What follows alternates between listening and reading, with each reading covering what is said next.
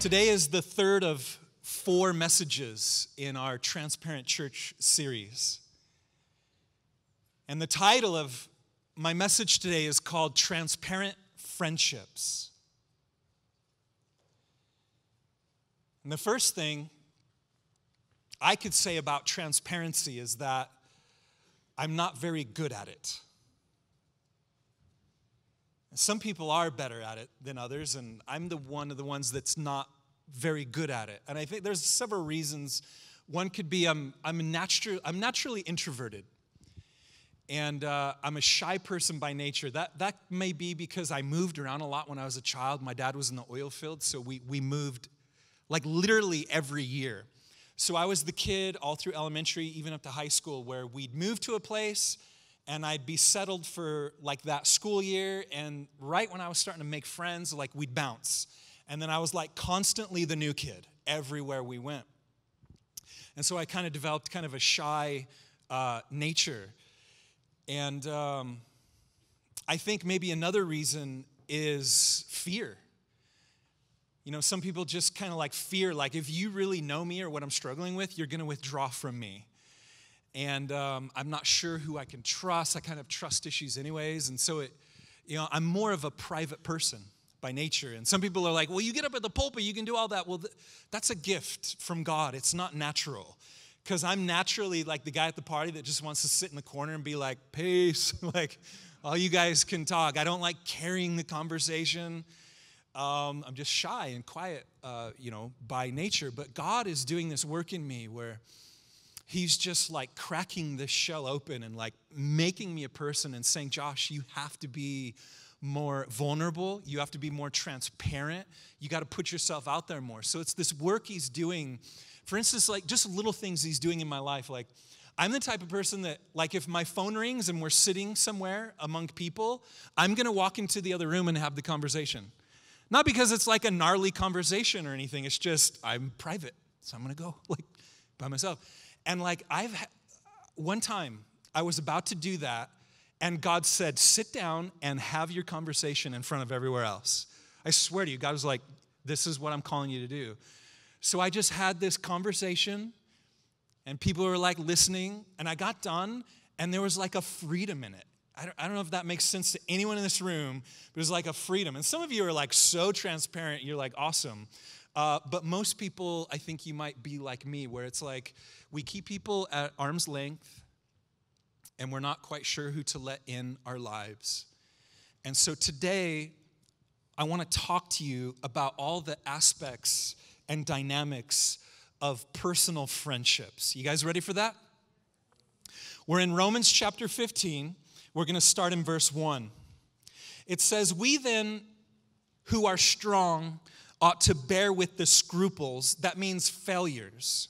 We ought to bear with the failures of the weak and not to please ourselves. Let each of us please his neighbor for his good, leading to edification. For even Christ did not please himself, but as it is written, the reproaches of those who reproached you fell on me. For whatever things were written before were written for our learning, that we through the patience and comfort of the Scriptures might have hope. Now may the God of patience, everyone say patience, and everyone say comfort, grant you to be like-minded towards one another, according to Christ Jesus. This is not talking about being patient with God, it's talking about being patient with one another.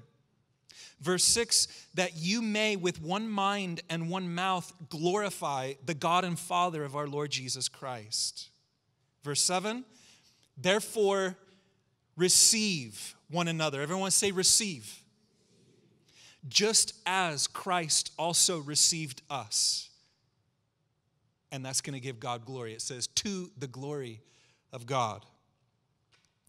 And so in this passage, the Apostle Paul, as he's talking about interpersonal relationships in a church setting, he gives us like 4 things right off the bat for us to do when it comes to how we treat one another. We're to bear with each other's failures, not judge each other's failures, not withdraw because of failures, but to bear with one another and not just do what pleases yourself. He also says, be patient with people. Learn how to comfort people. There's three things. Bear with each other's failures. Be patient with others. Learn how to comfort others. Be the person to send a text message with a verse. When someone's on your heart, you don't ignore it. You call them right then, and you just obey the Spirit's leading. How are you doing? Hey, let's hang out. You comfort each other. And then lastly, in verse 7, it says, we are to receive one another. The word receive in the Greek is an interesting word. It says to take somebody into your own home. And so it's a God-defined friendship. We like to define our own friendships, and that's where the arm's length comes in. But when it comes to Christian relationships, God says, here's my definition. Friendship is to receive someone into your home, because that's when you really start to become friends with someone. You might see someone at church is like, hey, how you doing? Hugs, everything, but you are not coming inside my home, bro. But when you have that, when you start opening yourself up like that, transparency takes place. Because people are going to see, oh, like you had to yell at your kids for a little bit. And it's like, that's all good. That's the way God wants it to be. It's like last Sunday, I was invited by some people. I went over to their home, and they made the most bomb fish tacos I think I've ever eaten in my life. It was a lot of people in the Spanish ministry. A lot of people were hanging out. And we just had like the best time. And it's like just sharing that time in the home.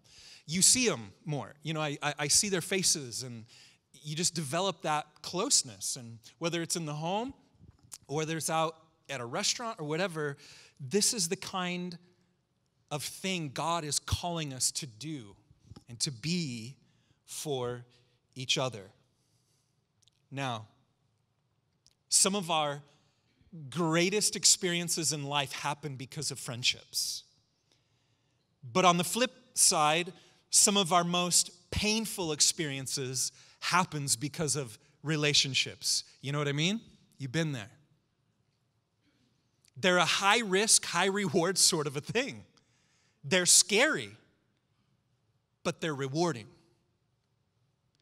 And when it comes to going to church, a lot of people view relationships as optional. It's, some Christians are like, I came, I opened my Bible, I sang, now leave me alone.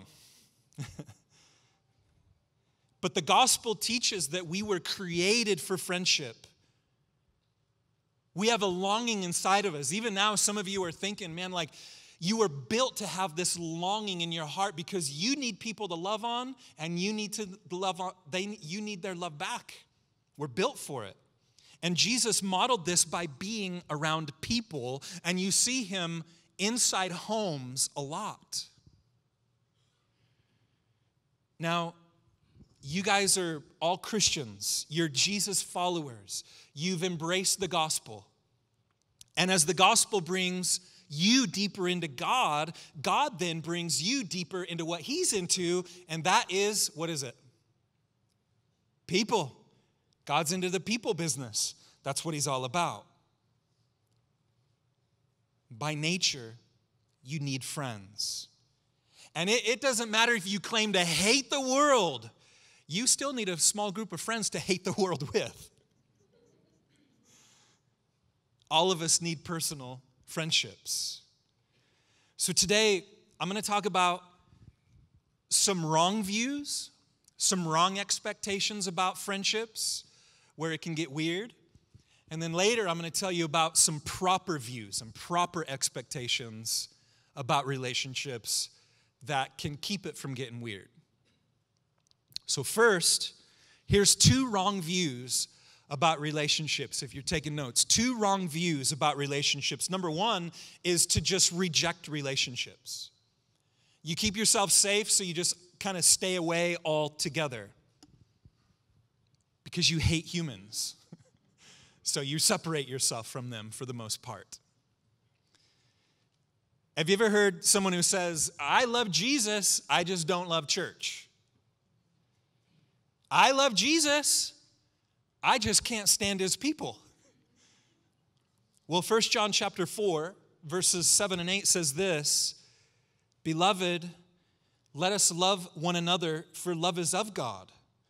And everyone who loves is born of God and knows God. He who does not love does not know God, for God is love.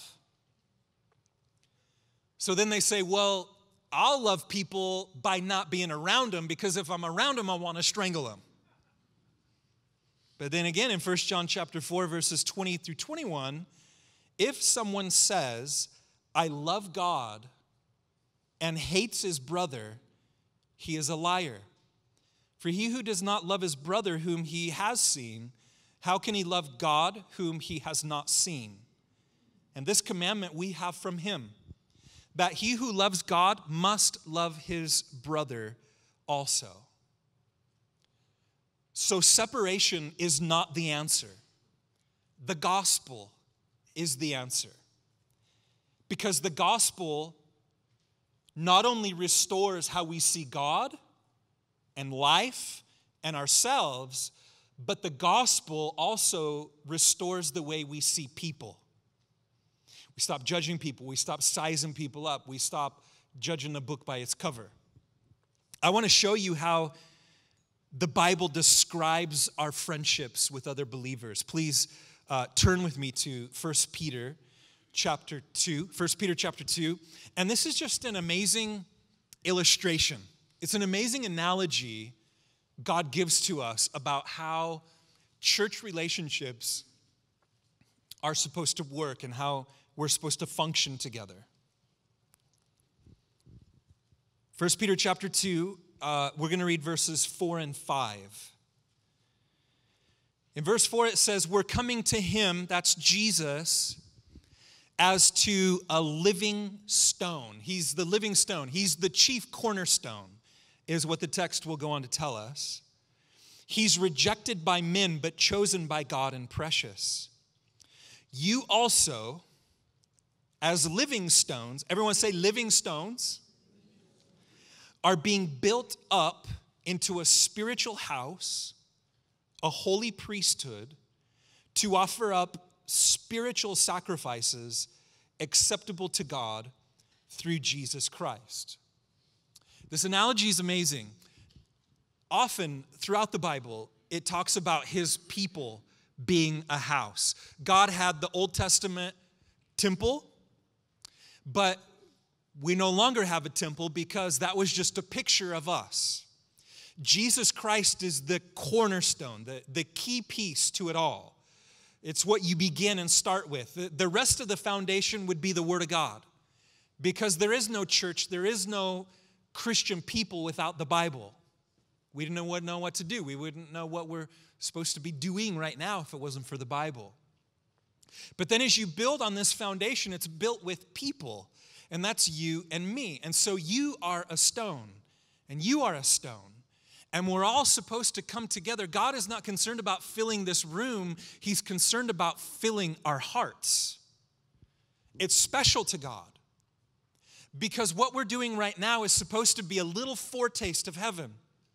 Why do I say that? Because in heaven, God shares with us his eternal desires. If you're like, what does God really want? Well, you see in Revelation chapters 4 and 5, all of his people are gathered together, not just off doing their own thing, being like, I'm going to be a Christian all by myself over here in heaven. But we're all together. We're gathered for Jesus. We're looking to Jesus. And it's all about him. And that is the eternal desires of God. And as we come here and we make Jesus our focus, he's greatly pleased with what we're doing. And we become this temple, this house that he fills all of us together at the same time. And he indwells each one of us. It's beautiful to him. So we're each a stone that makes up the temple of God. But listen to this. This is what I want you to hear. Back in that day, when they made buildings out of stones, they had to fit the stones together. And when they put the stones together, there were lots of little rough edges because the tools weren't perfect and precise back then like they are today. So they would try to eyeball it, and they would get as close as they could with the tools they had. But then when you put the stones together, it wouldn't fit together like it ought to. So guess what they had to do to ensure a tight fit? They would take those stones and they would rub them back and forth, grind them over one another. And you know what it would do? It would knock off and polish all of those rough edges. My question for you is, do you got some rough edges in your life? You got some rough spots? Everyone say, yeah. I do too. I got lots of them. And so as we come to church, we're going to rub and knock against each other a little bit. We're going to encounter each other's rough edges and imperfections. And I want you to know that's okay. It's there by design. Because you will never become polished and mature without getting closer to God's people. It's beautiful when you see people in church and they're the totally different personality types. There's nothing that would ever make them hang out together, but because they have Jesus and they've been serving alongside one another, they become great friends. That's supernatural. That's not the work of man. That is the work of Jesus Christ. And it's beautiful. So as you look around this room, you need to know that all of these other people are a part of God's plan for your life. He's even going to use some of them to accomplish his will and plans in your life. So to embrace friendships is to embrace God's will for your life.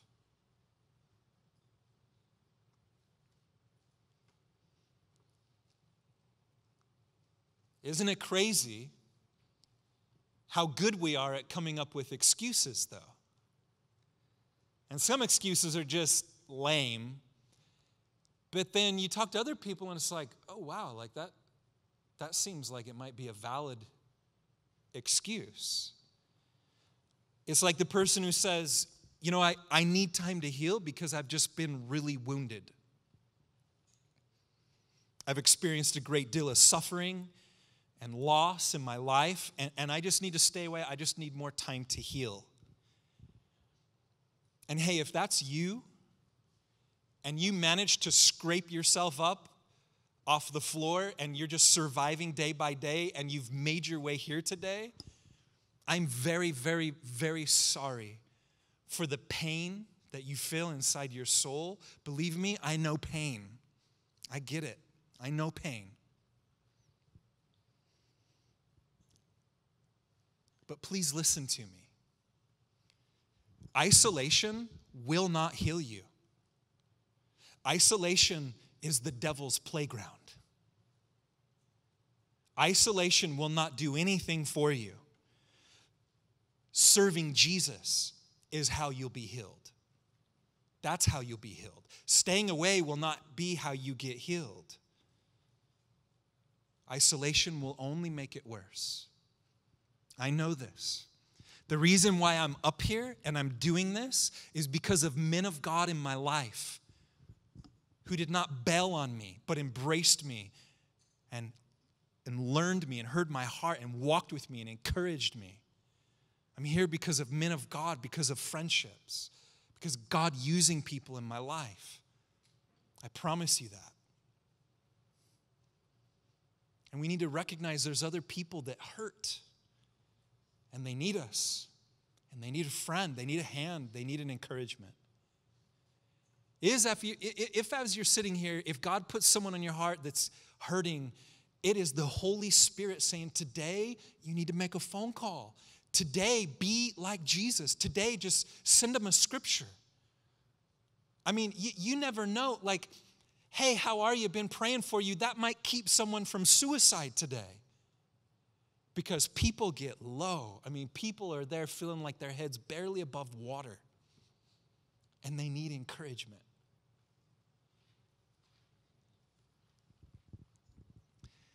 And then there's the other person who says, well, I've been hurt by a church before or by other Christians. Listen, if you've been hurt by a church before and you hold back because of it, well, nobody has been hurt more by Christians than Jesus. And he does not hold back because of it. So the hurt Christian has to make a choice. Will I serve and follow Jesus and keep putting myself out there even though it's risky? Or will I serve myself and follow what I want to do, play it safe, and withdraw from people? It depends on who you're following. It depends on who you want to follow. Again, it's a high risk, high reward sort of a thing. Praise God, Jesus didn't say, you know what, they're going to hurt me, I'm just going to stay away. Praise God, he did not do that. Amen?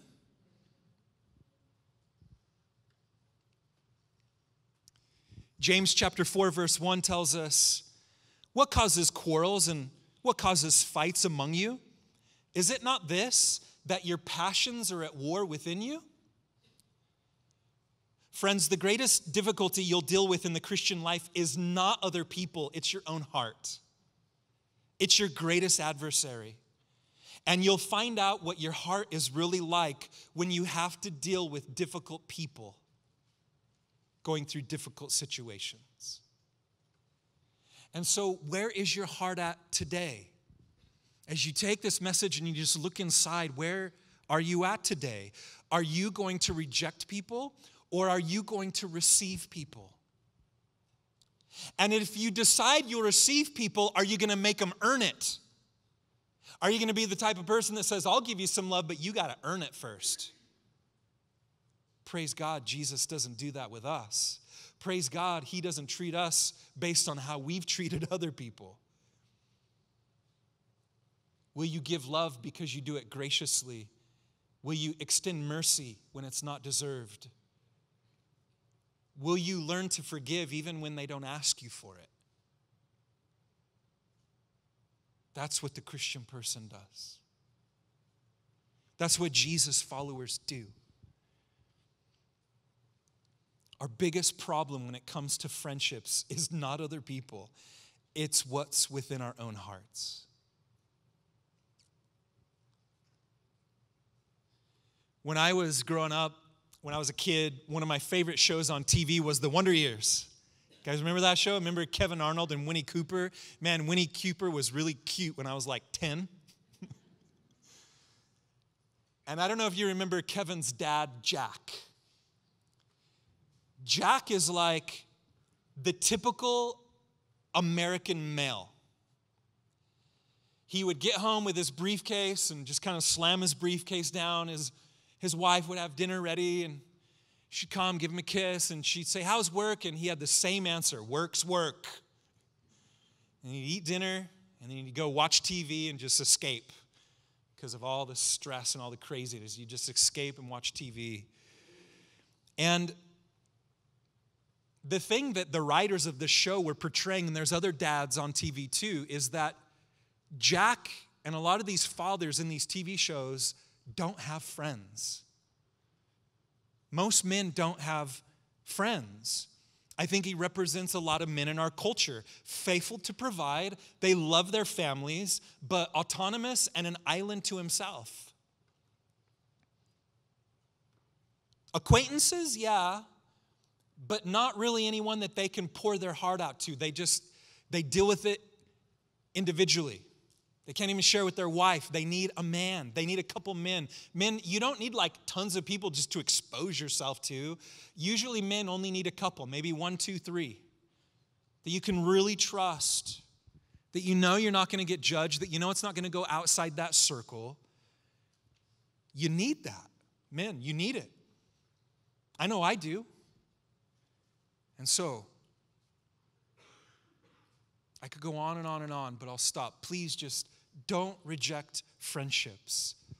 And don't reject your friends. That's not God's will for your life. Everyone say number 2. The second wrong view about relationships is to worship relationships. So it's clear on the other side of the unhealthy spectrum. It's going too far the other way. And the reason why I say they worship it is because they'll sacrifice anything to get it. And whatever makes you sacrifice for is your God. It's that obsession to belong. It starts in an early age. You can see a junior high kid just wrestling so much and not feeling like he belongs, and so he starts to do weird things just to get attention because he worships relationships, because it's something that lacks in his life. The obsession to be with another person or the obsession to become part of that certain group becomes a god for them. This is what we call friendship lust. Do you understand? Friendship lust is when there's an unhealthy, it's a weird desire for friendships. Y'all can think about someone in your life, right? Or maybe you struggle where it's an unhealthy desire, and they overthink it and they say weird things because they want to belong so bad that they're just not themselves. Which is like, you can just relax and just be you. Be who God's created you to be. And if they don't accept you for you, then get some new friends. Because you'll always be chasing that thing and playing that game and just not being who you are. You know, the reason why some Christians get hurt at church is because they look to the church or at a person within the church to provide something that only God can provide. So here's the lesson. Don't create this idealistic mindset of what you think your friendship should be like. You got to let God create the environment for you. Don't define it for yourself and say, my friends and my community needs to be this and this and this and this and that and that. And what's really happening is it's what you used to have in high school or in college or with a unique, your old buddies or where you used to live or something like that. You can't do that, because if you're doing that and then you take the chance to enter into deeper relationships at church, you're immediately disappointed and you say, well, this isn't how it was 5 years ago or 15 years ago. And that's a part of having friendship lust. You're dissatisfied as soon as you walk into the room. And then that will keep you from being used by God for His kingdom and glory, while the people you're disappointed in move on with Jesus and with others and end up doing great things for Him and have great crowns to lay at the feet of Jesus when they get to heaven. And then the other person's just stuck in the mud, doing nothing for Jesus with an idealistic but unrealistic mindset. Have realistic expectations of your church friendships. If you're a new Christian or if you're new to this church, don't get a utopian image in your mind, because even though this is a picture of heaven, it's not heaven. And I've had so many people over the years come up to me and say, oh my gosh, this is the greatest church I've ever been to. And I'm like, oh, that's cool, man. How long have you been coming? And they're like, 2 weeks. All right, well, I just want you to know I'm probably going to let you down next week. I'm probably going to do something. You're going to think I'm going to be walking to you, but I'm really walking to say hi to someone else, and I didn't ignore you. I just didn't see you, that's all. And I'm going to disappoint you. And if I don't do it, Pastor Russ will definitely be the one to do it, okay?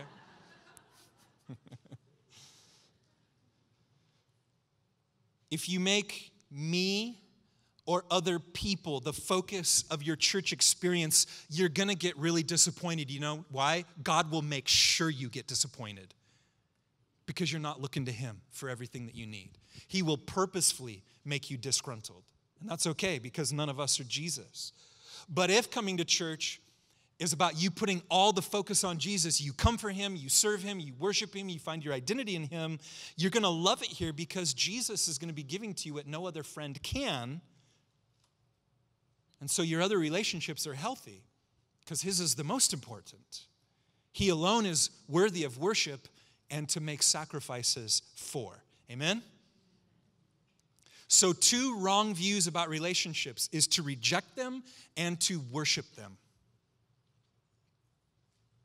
I hope that resonates. Let's get into the proper expectations. Here's two proper views about relationships. Number 1, relationships are messy. And if you can just embrace this with all of your heart, you're setting yourself up for friendship success. We need to understand this together because perfection is not required. Perfection is never required for us under the New Testament. The only perfection required is the perfection of Christ. And so you should think of church this way. Think of the church as this massive support group for sinners. And even though I'm up here, I'm like, hello, my name is Joshua, and I have been a rebellious sinner since I was 3. And I got this junk and this junk and this junk. And that's more the realistic mindset, isn't it? You know, a general complaint some people have about the church is that it's not transparent. But what they realize is that they are not ready for it. They might talk that talk, but they are not ready for it. Because when you have a friend open up to you and say something to you like, hey, I just want to confess my struggle that like I've been watching porn like 3 to 4 times a week and I just need some prayer. I need some encouragement from you. Are you going to be ready for that? Or are you going to be like, I hate transparency. Please stop talking to me. This is uncomfortable. And then the person's like, I was just trying to be real with you and get some prayer and encouragement with you. And then you know what? The next week, their Jehovah's Witness friend is the one who will sit and listen to them talk for about a half an hour.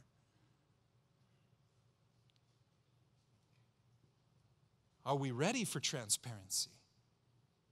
We need to be, because we're not all squeaky clean like we dress on Sundays.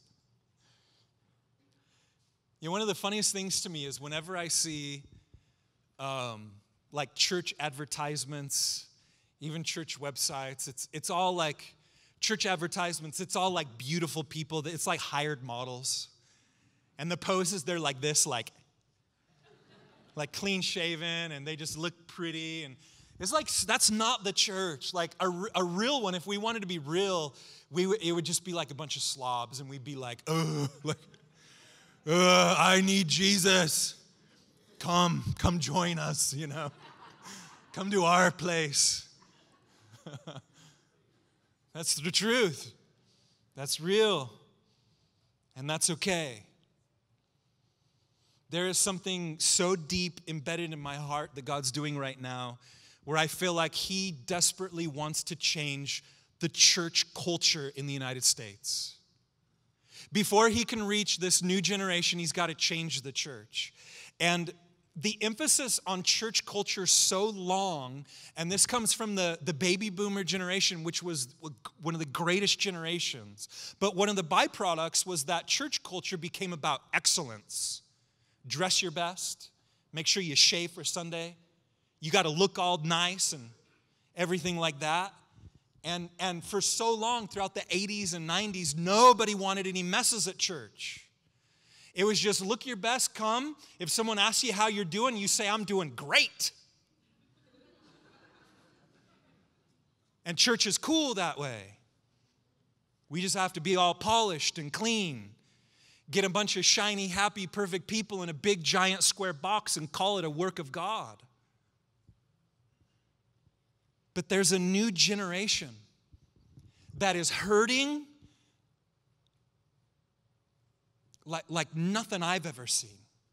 Desperate for Jesus, and they don't know it. And we need to reach this generation. And you know what? This generation could care less about excellence or being polished or giant buildings. They do not care about that at all. They don't care if it's messy as long as it's real. And they don't care about crowds. They care about being loved for who they are by just a small group of people. And so you see them they'd rather be with their friends playing their guitars than going and sitting in a cubicle making money. They don't care about making money. It's a different generation. They just want to belong. They want to hang out. They have a different way of seeing things than a lot of us. They're more honest about the reality of their lives and their struggles. They struggle more with gender and identity issues than ever before. They struggle with homosexuality more than ever before. And are we as a church ready and capable of loving these people to Jesus?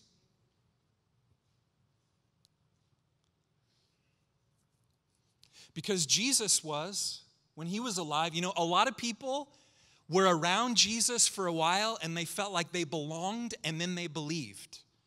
Are we willing to be patient with people, to love them and put our arms around them and usher them into the kingdom? Now, of course, Jesus never compromised, but he walked this interesting line of balance, of not compromising and sinning, but loving the most, gnarly, messed up people and making them feel loved. And so it's okay if church is a little messy. I've come to know that. For so many years I prayed and I tried to build just this we just got this healthy church. And yes, that's great. But what I see is that God wants the ministry and he wants the church. It's okay if it's messy. I think it's to be there by design. I say that because the ministry of Jesus was very, very messy. The training of the disciples was gnarly. Weekly, they were exposed to spiritually and physically sick people. Weekly, Jesus exposed them to people with gnarly bodily smells. He put them in uncomfortable situations like hanging out and talking with prostitutes for long amounts of time. The Pharisees had a much more polished and tidy ministry. You see, you didn't get the mess with the Pharisees. The Pharisees definitely had a ministry that was more comfortable of following. It was definitely more of a ministry where you could just come, look your best, hear some teaching, be a little legalistic, and just dip out. And make these Pharisees kind of like they turned into the celebrities of the nation. There's a problem with the celebrity pastor culture. God is not happy with that.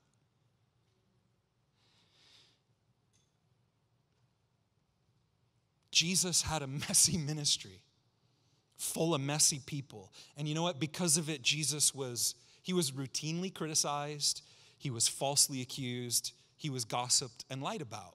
Everything about it was, even his own family, discredited him. His brothers were, questioning him and talking down on him. The polished, excellent church wants to hear about God's work in people as long as it's in the past. It's like you meet someone and it's like, oh, you used to be a sinner? Great. Oh, you used to have a messed up life? Awesome. Look what God's done, though. And those things are genuine and real. But can we be a church who goes through the process? Can we be the people in lives where we hold their hand through the messiness as God is working his story in their lives? Do you understand? Some churches are just not fit for that because it's too messy for them. But in some of your lives, probably in all of them, when you went from crazy to healthy in your spiritual walk, there were people along the way for you, weren't there? And I want us to be people that can walk with people through their messiness. Amen? Let me show you another reason why friendships are messy. Jesus said in Matthew chapter 6, verses 14 and 15, if you forgive others their trespasses, your heavenly Father will also forgive you. But if you do not forgive others their trespasses, neither will your Father forgive your trespasses. Hashtag drop the mic, dang. That's heavy. And since the Bible says we have to forgive one another, it implies that we will wrong each other. If you get close to someone or another family, you're going to have moments when they annoy you and you'll annoy them. So if you're just realistic about your friendships, it's going to be great because somewhere along the way, in advance, you're going to have to say sorry. And you also know you're going to have to forgive. You have to forgive because Jesus commands you to. And he says, your sins won't be forgiven if you don't forgive others. And guys, I myself have been wounded by Christians. But God has given me the ability to forgive, hopefully with the same forgiveness that he's forgiven me with. And you know, because I'm human, I've offended people. I've never offended Pastor Russ, though, for the record. I've offended people. Maybe someone in this room, you're sitting here and you need to forgive me because you're like, yeah, I remember that one Sunday, you jerk. I was coming to give you a hug and you just walk right by me. And it's like, I'm maybe, I don't know. But you need to forgive me because Jesus commands you to. So, though perfection is not required, you know what? Progress is.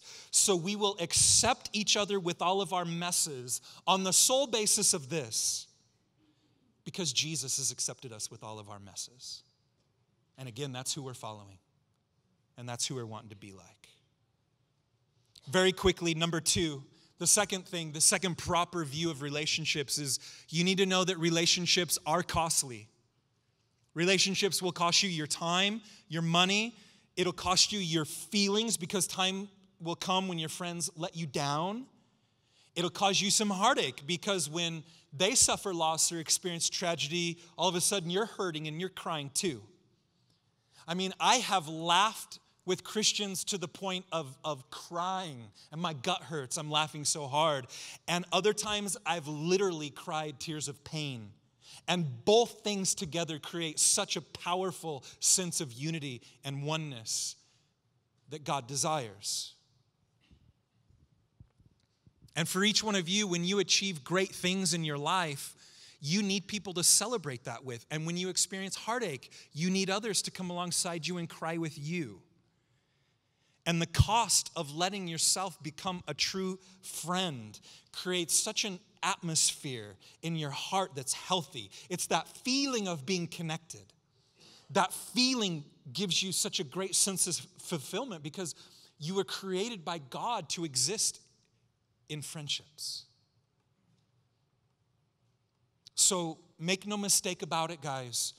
Relationships are messy and they are costly. And if that sounds too scary for you, then ponder this. Messiness and cost are no strangers to Jesus Christ. It cost him, and it was messy. But for you, it was worth it. So now as a response, we say, for you, you're worth it. Jesus said in Luke chapter 9, verse 23, if anyone desires to come after me, let him deny himself and take up his cross daily and follow me. You see, denying yourself is costly, and taking up a cross is messy. But if you want to follow him, and that's what we're wanting to do, then cost and mess should be something that's worth sacrificing. It's worth the cost. It's worth the reward. When we get to heaven, it's going to sure be worth the reward. Amen? So if any of you today are thinking, okay, this is great. I would love to start building some good friendships, some better friendships with people. Where do I begin? I'll give you 4 things. This is where you begin. Number 1, a community group. Community groups are biblical. They're designed for you to be in a home with other people, just eating, starting to learn other people's lives, being with other people. They're huge. Secondly, to serve alongside other people. You know, you might walk around and be like, man, there's some ladies who really know each other well, and man, there's some guys, they probably went to high school together and they just like come to church and I could never be that. And it's like, no, that's not true. What happened is these men and women started coming at 7 a.m. serving, or they stayed later after church, or they got involved in children's ministry. And when you serve God next to someone, something, I can't even describe it. It's supernatural and powerful. Something happens where it connects you together. Because you see their heart is to serve Jesus, and it just melts you for them. And you become connected, and that's what happens. You see all these great friendships, and it's because they decided to give up their time and to serve God. And when you do that, you meet some really great people with great hearts. Community groups, serving alongside others. Thirdly, attend events. You know, there's dudes just in this room I'm getting to know a lot better just because of the men's retreat we had. It's like I see them more. I see their faces. I can pick them out better. And it's great. And you know, we have this Sack Lunch Sunday coming up the 23rd. That's an opportunity. The ladies' retreat. To attend these events, you just rub shoulders with people, and that's how you get to know others. And then fourthly, you know, we live in a digital world today. And so be connected digitally. You know, if you haven't liked our Facebook page or joined us on Instagram, do that. Because that's just how people connect these days, isn't it? I mean, are any of you on Marco Polo? Raise your hands if you're on Marco Polo. Anyone? Like 10 of you. Okay. It's really cool. Get it? It's like leaving a voice message for someone, but it's like you can see my face. And whenever I call, I always have my boys like say, hi. They're like, hi, Eddie, or whoever it is. You know, and it's like, I don't know, maybe it's not your thing, but Marco Polo's like, it's really cool. My buddy Keith Fortenberry, he's pastoring a church in Heidelberg, Germany. His wife is Turkish, and they took like a week vacation to Turkey, and he just Marco Polo'd me. The first thing when I woke up at 4 this morning is like, Keith Marco Polo'd me, and he's sitting like on the Aegean Sea in this place I've never been to, and he's like eating this meal right on the ocean. He's like bragging, and he goes, America. He's like, Europe, you need to get over here. And it's just, I don't know, it's kind of cool. We're connected digitally. So join, you know, on Facebook, there's a Calvary Canyon Hills families group where I see people chatting back and forth. And when you get plugged into a community group, there's Facebook pages, and you just get plugged in that way. So, you know, I hope today has spoken to you. The band, you guys can come forward. Whatever it is, whatever it was, just take this time to reflect. What has God spoken to your heart today? It could be about being a better friend, realigning your expectations about friendships, getting over bitterness from the past, maybe you forgiving someone. Bitterness. It is like drinking poison, wishing it would kill someone else. Bitterness will destroy you. You got to let go. You got to forgive. You got to surrender. And Jesus is the cure. He is the answer for all of that.